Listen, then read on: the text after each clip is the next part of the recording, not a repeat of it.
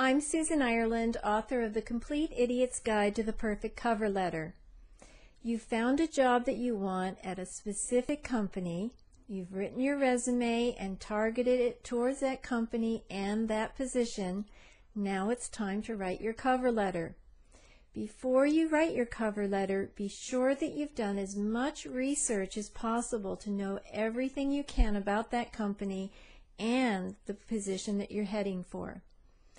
How are you going to do that research? Well, thanks to the internet, it's pretty easy to find a company website if the company has one, and most of them do these days, and to browse through carefully that company website to find out the company's mission statement.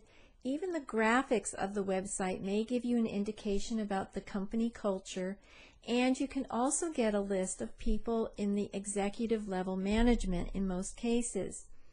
Take the time to research this as much as possible, looking for specific information such as where they intend to expand, what areas of growth or deficiency they're experiencing, and also get a sense of their company culture. What do people wear or say, or how do they talk? What's their mindset?